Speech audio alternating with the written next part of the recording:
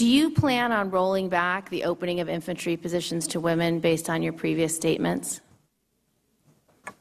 Senator, I've never come into any job with an agenda, a preformed agenda of changing anything. I come in assuming the people before me deserve respect for the job they did and the decisions they made.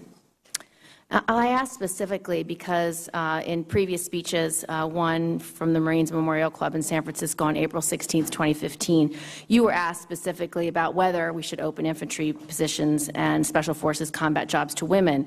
And you said you did not think it was a good idea.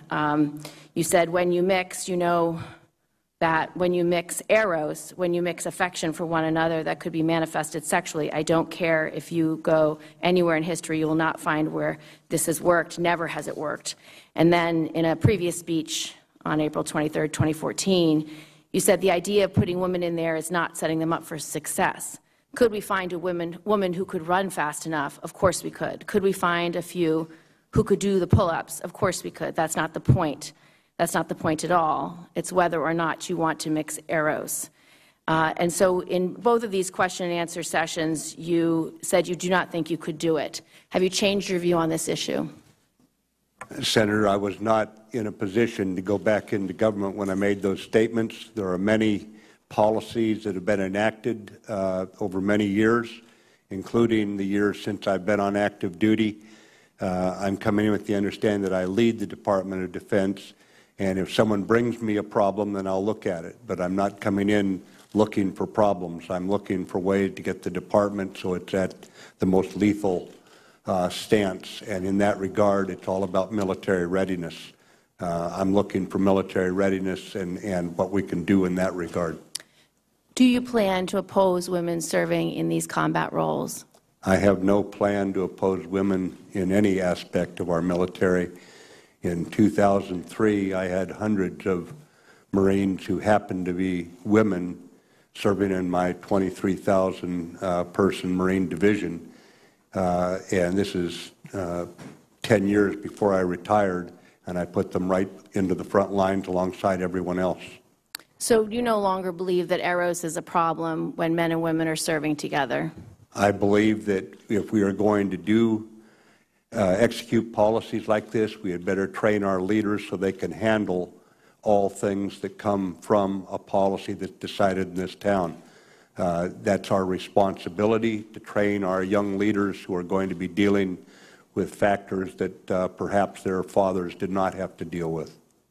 In your book, Warriors and Citizens, and the interviews that you did afterwards, you were talking about the disconnect between civilians and the civilian elite's view of the military and the military's view of itself. And you cite various policy debates that you think there's a disconnect, and two that you cite. You said in recent policy debates, such as those about allowing homosexuals to serve openly, retaining a residual force in Iraq and Afghanistan, cutting military spending, assigning women to combat units, and other items. You believe that the American public is not nearly as concerned as it should be that the changes to military policies are accruing risk to our forces. We fear that an uninformed public is permitting political leaders to impose an accretion of social conventions that are diminishing the combat power of our military, disregarding our warfighting practitioners' advice.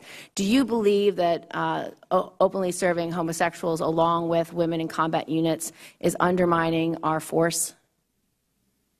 Senator, my belief is that we have to stay focused on a military that's so lethal that on the battlefield it will be the enemy's longest day and their worst day when they run into that force. I believe that military service is a touchstone for patriots of whatever stripe. I mean, it's simply the way that they demonstrate their commitment. And I believe that right now the policies that are in effect, unless a service chief brings something to me where there's a problem that's been proven, then I'm not going in with an idea that I'm going to review these and right away start rolling something back. Do you believe that allowing LGBT Americans to serve in the military or women in combat is undermining our lethality? Frankly, Senator, I've never cared much about two consenting adults and who they go to bed with. So the answer is no? Senator, my concern is on the readiness of the force to fight and to make certain that it's at the top of its game, so when we go up against an enemy, the criteria for everything we do in the military up until that point, when we put our young men and women across the line of departure, is they will be at their most lethal stance. That's my obligation as I move into this job. So that's how I will look at the Thank you. And for the record, I'd like in writing whether you believe a gender. Understood, sir. Just for the record, Senator's you answer time that has question. expired. Thank you.